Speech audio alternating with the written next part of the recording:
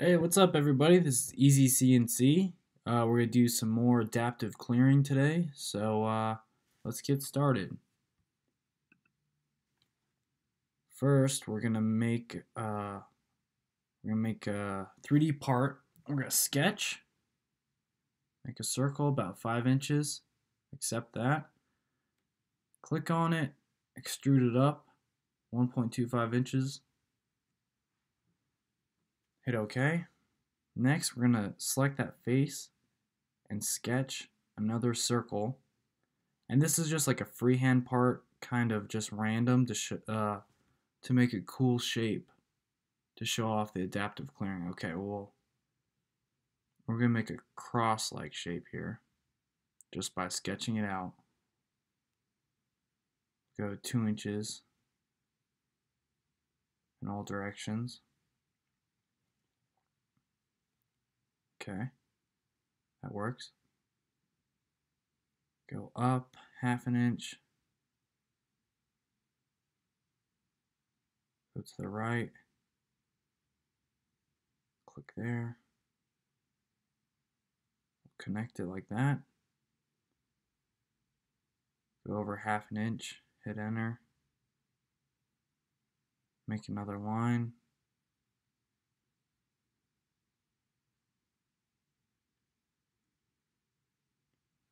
Okay, so that should be a pretty cool looking shape. We'll hit finish sketch. We'll select the outside, not the inside, and we'll extrude that down 1 inch. Okay, so we have a pretty cool shape. Now we're just going to add some fillets. We're going to select all the edges, all the square edges.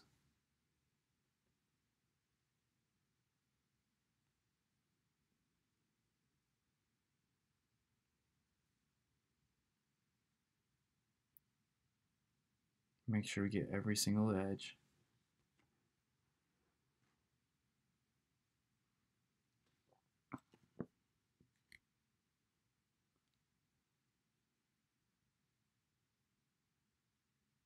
There we go. We'll give it a 1/4 inch chamfer on all those edges. Or fillet, sorry. Fillet. Next, we have to set our part up in manufacturing. Okay, so we can add some toolpaths.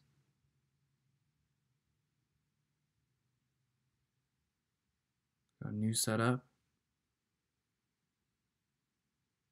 We'll try to make the stock cylinder by clicking relative size and then clicking on the outside circle, and it just kind of makes a cylinder stock for us. Now we're going to experiment trying to touch this, trying to find our XYZ. We're trying to put it right in the middle and on top. So now we're just going through the settings, kind of looking for the right setting to get our XYZ right in the middle.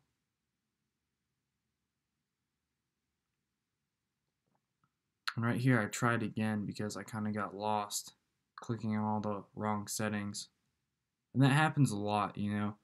When you have an interesting part with geometry that isn't normal, it's going to be a little bit tougher setting up. So you have to experiment with it and try to get it in the right spot. So I ended up just making my XYZ right in the middle and not on top of the part, but kind of right on that bottom face. And that will still work just fine for us. So okay, that should work.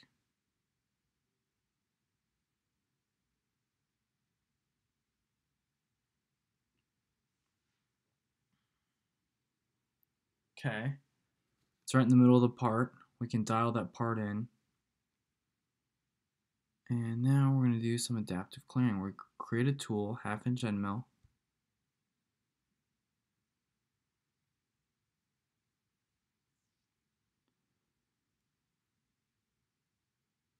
.25 inches long.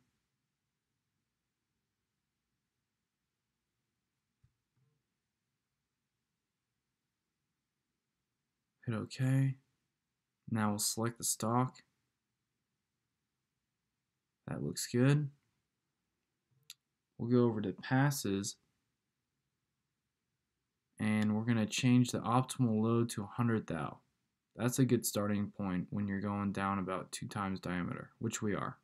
We have a 1/2 inch end mill going down 1 inch. And we left some stock on the walls, about 20 thou. Now we're going to add some speeds and feeds. I'm going to reload the page real quick.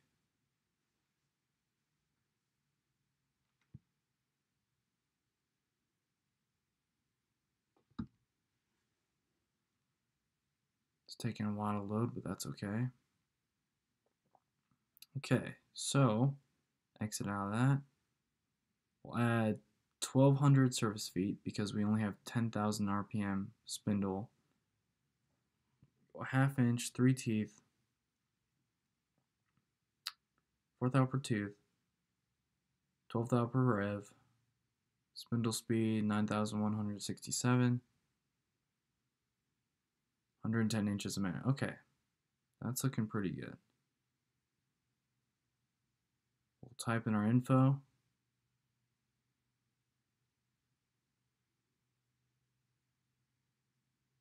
$110 a minute, 110 inches a minute.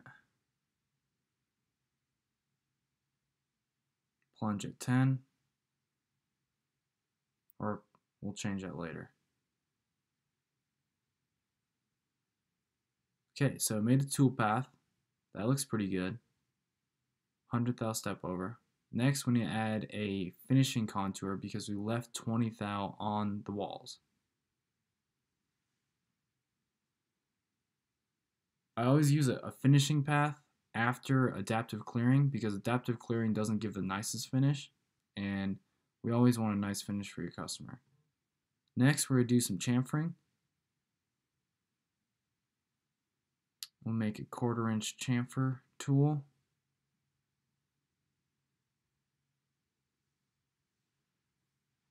Quarter inch.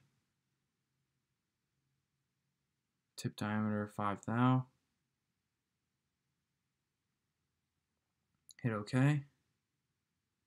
Go to passes, make it a 20 thou chamfer. 40 thou is a little bit big, so 20 thou, that works. Now we'll add some speeds and feeds.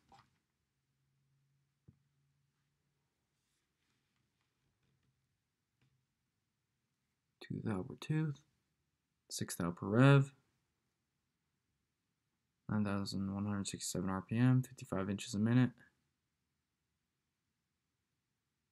We'll change that surface feed to 600. Okay, that checks out. So we'll type in our info.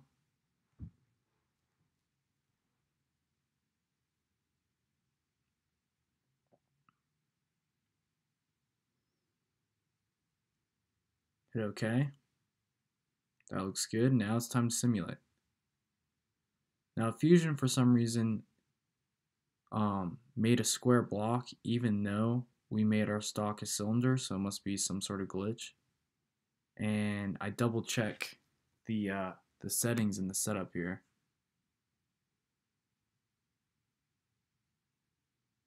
So yeah, it's a cylinder, but in simulation it's a square block. Must be some sort of glitch. We can just pretend that it's not a square block for now.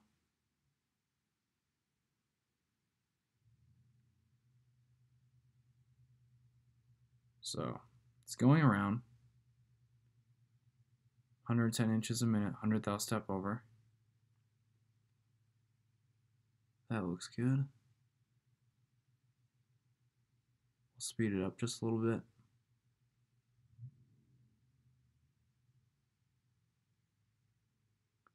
It's looking good.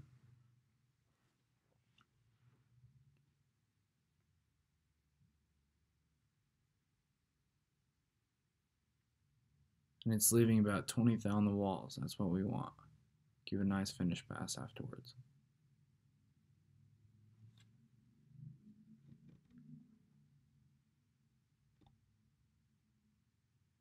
There's our finish pass.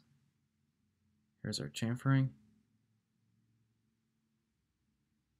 That looks good. There's our part with some adaptive clearing. I hope you guys liked it. Uh,